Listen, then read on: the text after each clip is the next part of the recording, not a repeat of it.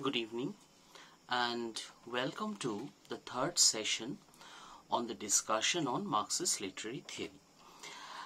আজকে আমরা যে বিষয়টা নিয়ে কথা বলবো সেটা হচ্ছে দুটো আলাদা আলাদা theory which are related to the concept of the operation of power in the state structure, or in other words, how does the state, which is considered as a machinery of repression in Marxist theory, how does it function to dominate its citizens? So what are the tools or what are the instruments of domination? মানে কোন একটা রাষ্ট্র তার নাগরিকদেরকে নিয়ন্ত্রণ করবার জন্য কি পদ্ধতির মাধ্যমে কাজ করে এবং তার যে মেথড বা সেই প্রক্রিয়াটা কি ধরনের হয় সেই বিষয়টা নিয়ে আজকে আমরা মূলত আলোচনায় যাব।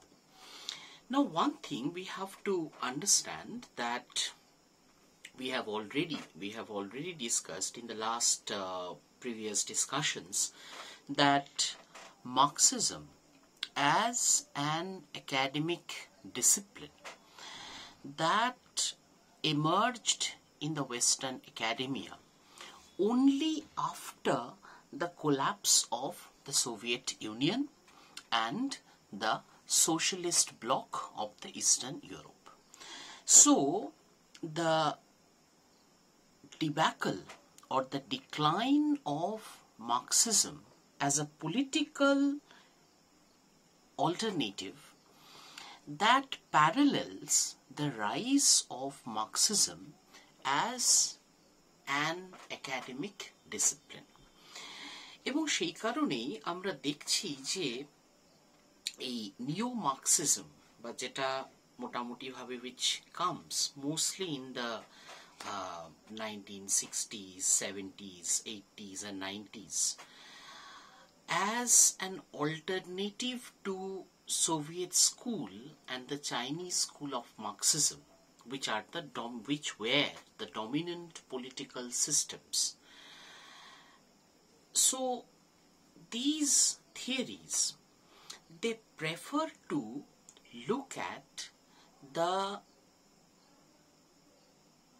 ideological and cultural implications of Marxism, because their emphasis was more on superstructure than the base.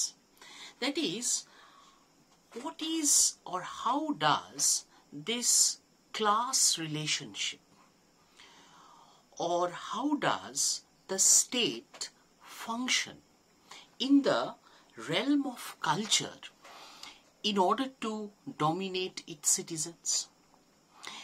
And along with this concept of state and state machinery, there is one idea which is very pertinent for our contemporary understanding of the political scenario or the social scenario of any age, that is the role of the intellectuals, যেটাকে বাংলায় আমরা বলি বুদ্ধিজীবী।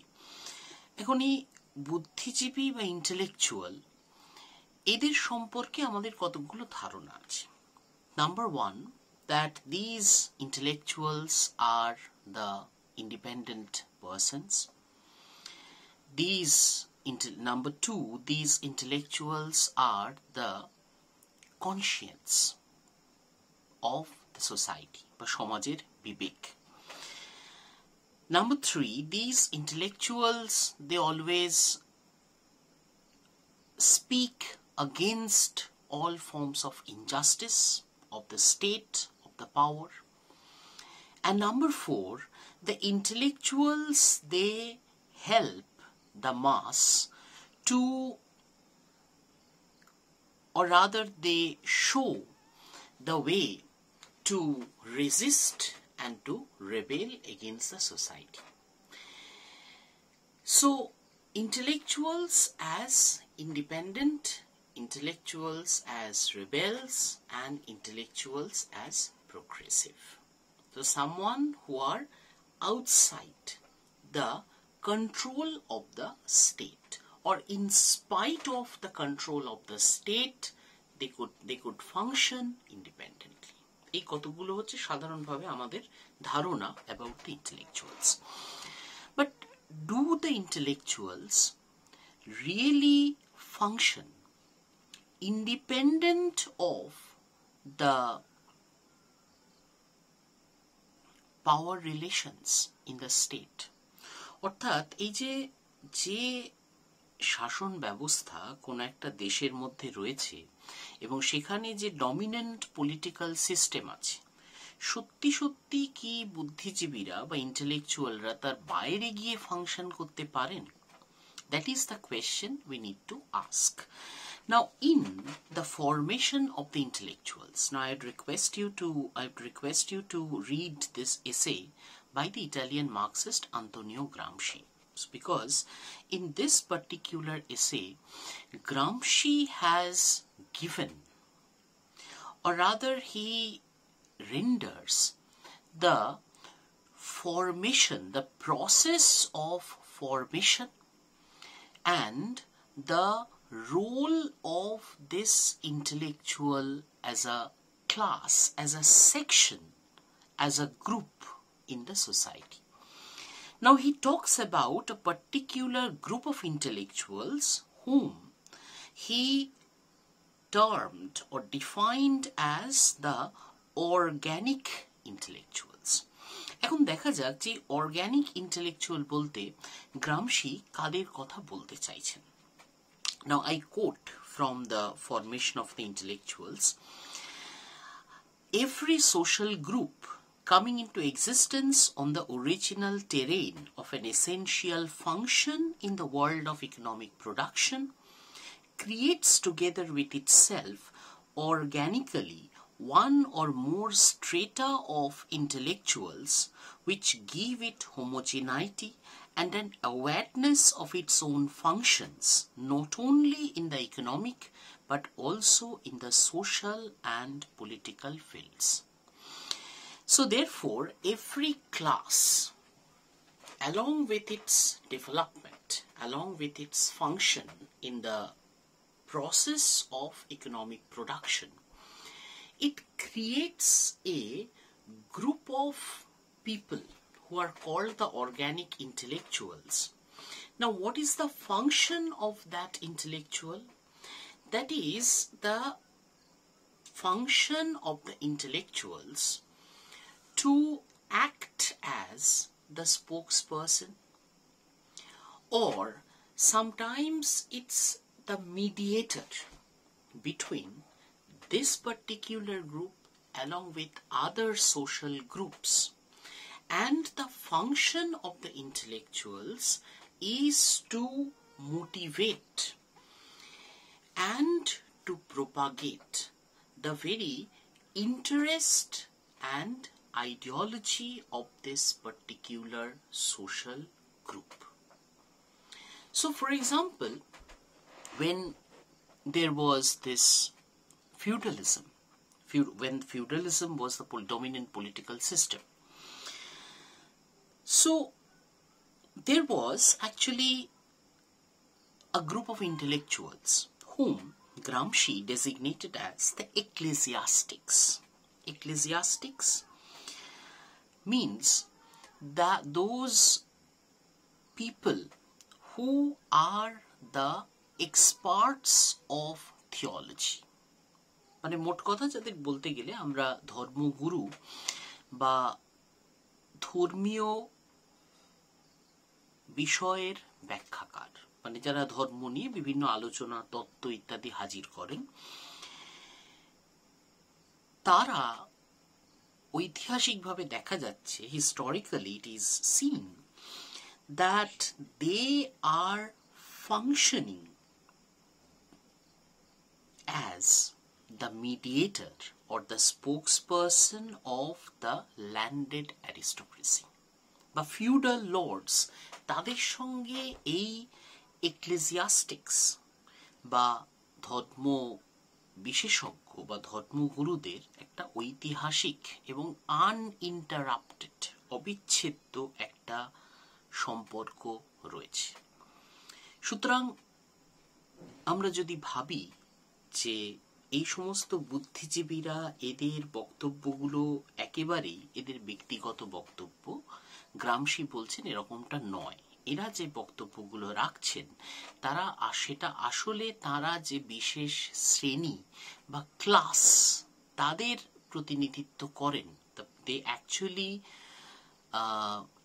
voice out the ideology as well as opinions of the class to whom they are affiliated. That is what Gramsci is trying to say. Now, here Gramsci has talked about this very relationship between the intellectuals along with the political system. Now here the why is such construction of the group of intellectuals. Why is it needed? Why did the dominant political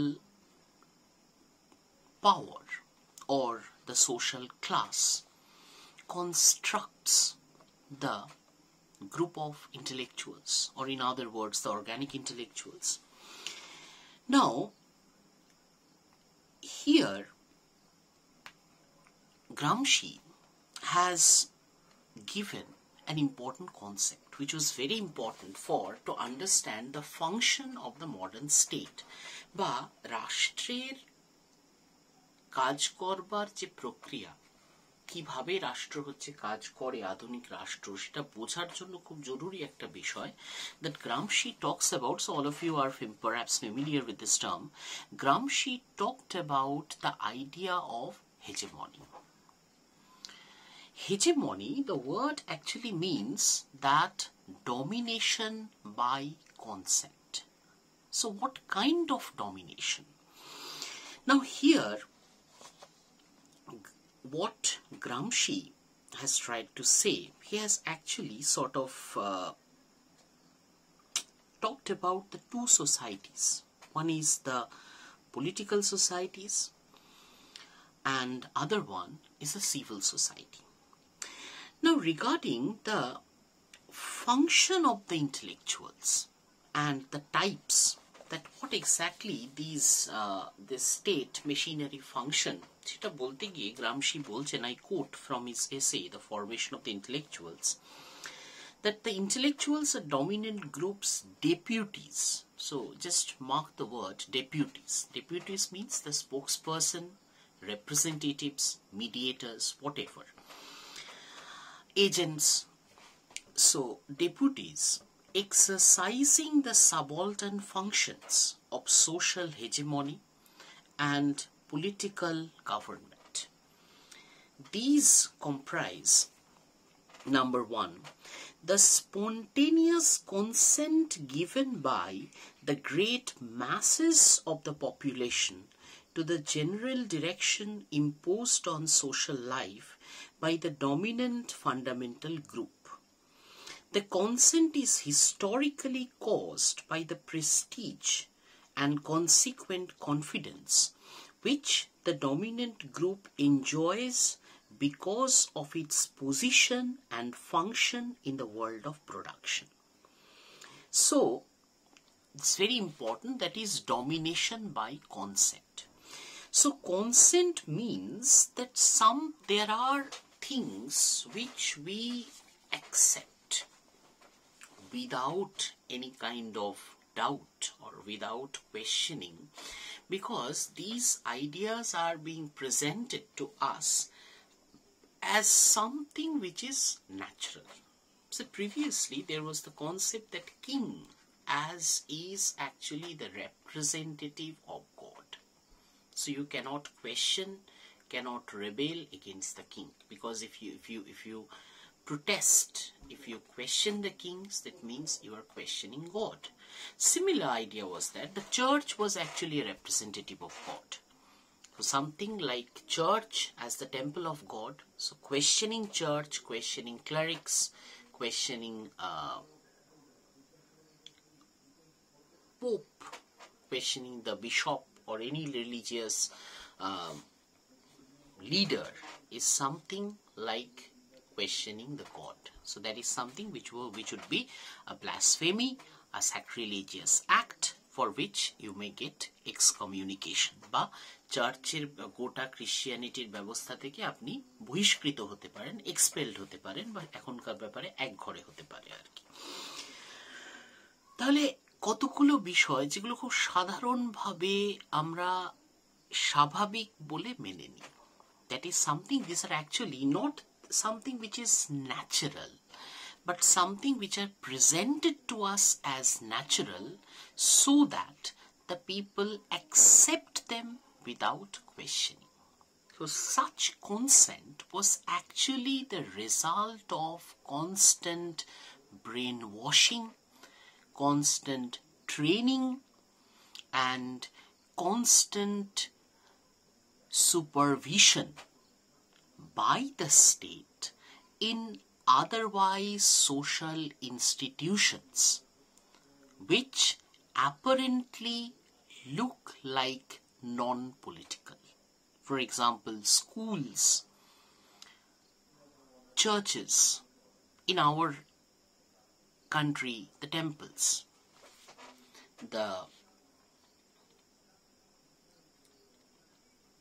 something like the hospitals, something like the cultural institutions. So it could be anything. Culture, anything related to religion, culture, education, it's everything. So in every social, cultural institutions, there are some values, some ideas which are preached in the name of something quote-unquote natural, and we should abide by them without questioning.